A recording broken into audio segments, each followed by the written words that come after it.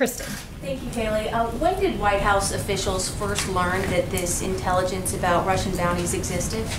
I will say this, the president was never briefed on this. This intelligence still has not been verified, and there is no consensus among the intelligence community. Does the president wish that he had been briefed sooner? I mean, today Joe Biden called it a dereliction of duty. This is a piece of intelligence information that had no consensus, has not been verified, still to this day has not been verified, and there are several intelligence agencies on the record noting that. You have the Department of Defense saying that they have no corroborating evidence to validate the recent allegations. The NSC allegations in recent press articles have not been verified or substantiated by the intelligence community. And the ODNI, we are still investigating the alleged intelligence referenced in recent media reportings, but that didn't stop the New York Times from putting it on the very first page of their newspaper and stopping us from getting to an ultimate conclusion and an ultimate place of having a consensus on the alleged intelligence.